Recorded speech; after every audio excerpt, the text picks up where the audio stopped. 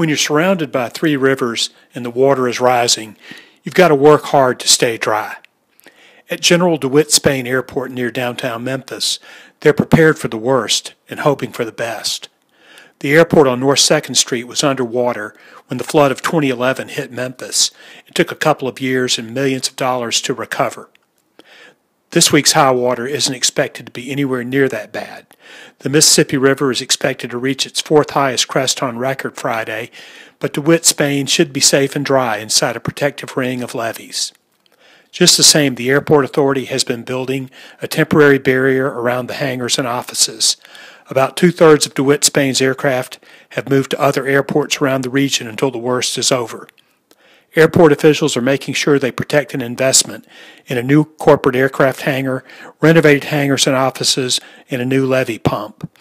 DeWitt Spain is one of two general aviation airports run by the folks who operate Memphis International Airport.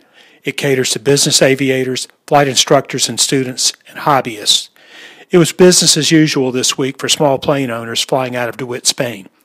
But the little airport's operators aren't planning on dropping their guard until this week's high water has come and gone.